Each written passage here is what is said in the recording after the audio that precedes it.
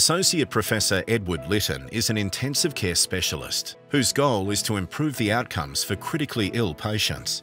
His contribution to the COVID-19 response has included developing and helping to implement an international clinical trial that has identified effective treatments for severe COVID-19, reporting on national ICU surge capacity, and assisting with policy development.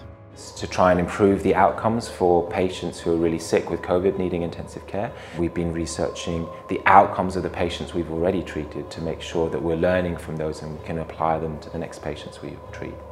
I'm also a director of the Intensive Care Foundation, a charity that administers research grants to emerging researchers in the intensive care field. As a strong advocate for that, I cycled across Australia to raise money. Helping the next generation that comes behind me is how we continue to advance our specialty, and we can all benefit from new knowledge.